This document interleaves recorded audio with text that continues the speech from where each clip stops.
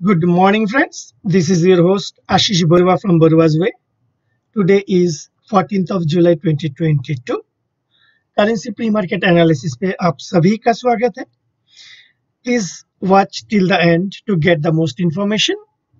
Before we start, please like the video as it inspires me to put more effort and make new, better and creative content before you. Without further ado, let's begin.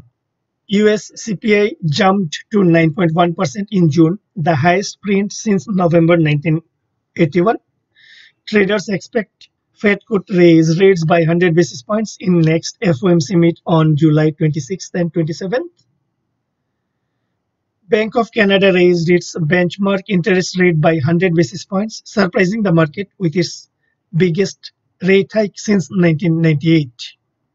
कल CPI data आने के बाद dollar index थोड़ा सा soft हुआ था और ये 107.5253 की तरफ आ गया था, लेकिन आज सुबह फिर दोबारा 108.28 पे वापस आ चुका है.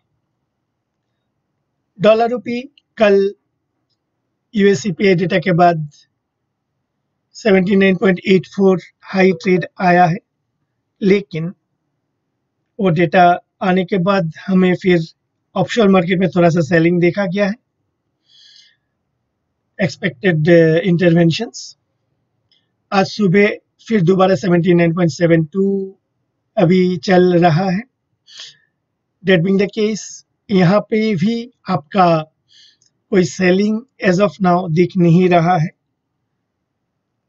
एंड हमें बाई डिप्स का स्ट्रेटेजी तब तक लेना है जब तक कोई major policy decisions, major announcements, major notifications from reserve bank of India नहीं आता है. ऑलरेडी 2-3 measures आ चुका है from RBI side, but those are not that great effective with immediate effect. जो भी पॉलिसी डिसीजंस लिया है उसको इम्प्लीमेंट रियलाइज करने में थोड़ा टाइम लगेगा. इसीलिए दोज पॉलिसी मेजर्स आने के बाद भी डॉलर रूपी ऊपर की तरफ ही जा रहा है, फर्दर वीक हो रहा है. इसीलिए हमें थोड़ा सा कान खुला रखना पड़ेगा, अवेयर रखना पड़ेगा कि और क्या मेजर्स आ सकते हैं. We remember 2011, 12, 13, 14 what sort of means actions they can means the Reserve Bank of India can initiate. हमें अभी भी याद है 2011 का, 2013-14 का. मीन्स उस समय में हमें लग रहा था कि कुछ हो नहीं पाएगा, nothing can be done, but they have shown there iron hand. Means they can do if they want. GBP dollar एक दोबारा स्पिनिंग टॉप या डोजी कैंडल बनाया हुआ है and it traded in between 1.1827 and 1.1966. फिर अभी थोड़ा सा रेड दिख रहा है. बेसिकली हम अगर यूरोपियन एंड यूके का overall inflation figures, economic scenario देखेंगे, बहुत ही खराब हाल है. ऊपर से रशिया ने नॉर्थ स्ट्रीम 1 का जो गैस सप्लाई टू जर्मनी उसको भी टेम्पोररीली हॉल्ट किया है in the name of servicing, and उसके कारण काफी इकोनॉमिक बैकलॉग दिखा जाएगा एंड उसका इम्पैक्ट हमें यूरोपियन इकोनॉमी में भी देखेगा आने वाले दिनों में.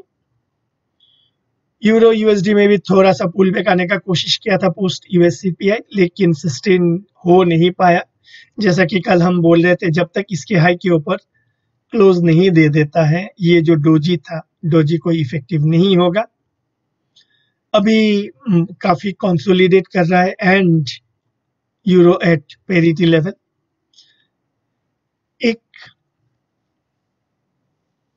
ये ऑब्जर्वेशंस है कि अगर 1 के नीचे 1.00 यानी पेरिटी के नीचे अगर सस्टेन कर जाए, there may be a big stop loss trigger.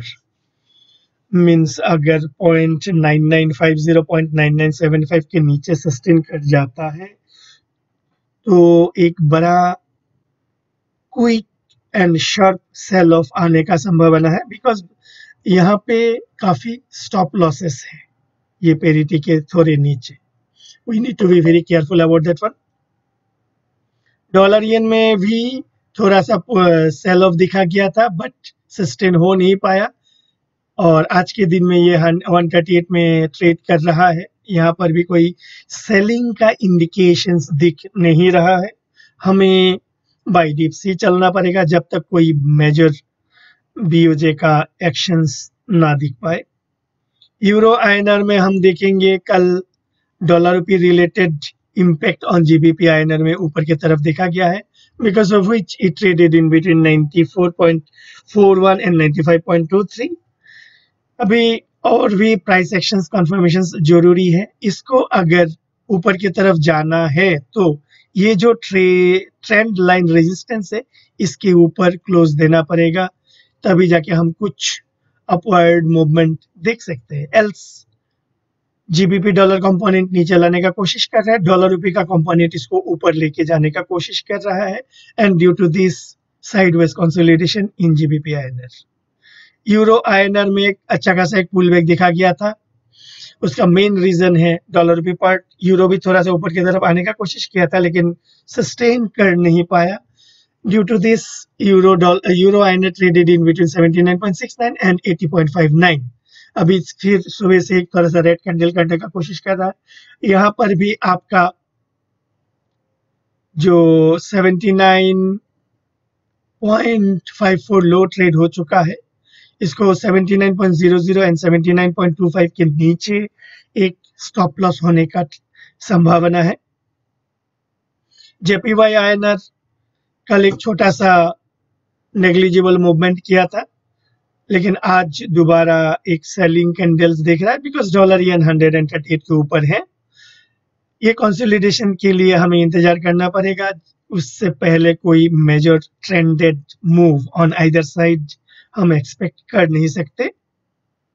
Dollar candy कल बैंक ऑफ कनाडा ने 100 बेसिस पॉइंट्स का रेट हाइक किया है टू सरप्राइज द मार्केट। उसके लिए it traded in between 1.3060 and 1.2936। ये एक थोड़ा सा हमें अभी 8 जुलाई के लो के नीचे क्लोज देना पड़ेगा, तब जाके हम ये 1.28 की तरफ एक्सपेक्ट कर सकते हैं। ऑसी डॉलर आपका 11 जुलाई के सेल ऑफ के बाद 2 दिन काफी कंसोलिडेट किया है लोअर लेवल पे, एंड आज थोड़ा सा ऊपर जाने का कोशिश कर रहा है, लेकिन जब तक ये 0.6850 के ऊपर क्लोज नहीं दे देता है, बाइंग का कोई सिनेरियोज है नहीं। Rather market will be choppy and volatile. Dollar CNH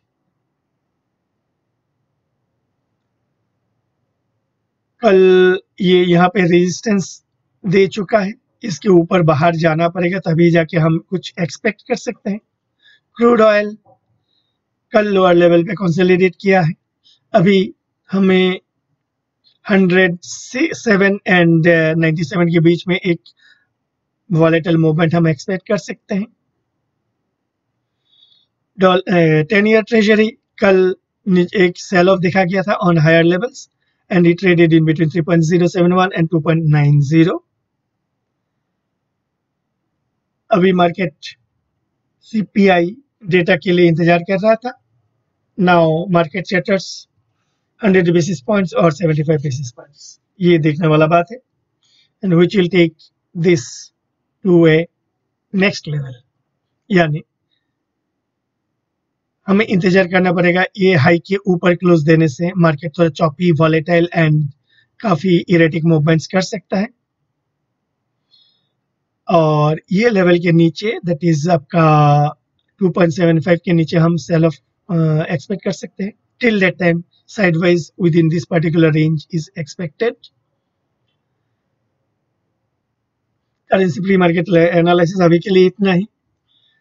If you like this video, then make sure to like, share, subscribe, and comment down below your thoughts of this video. It helps out greatly. Thank you again. This is Ashish Barua from Barua's Way signing off.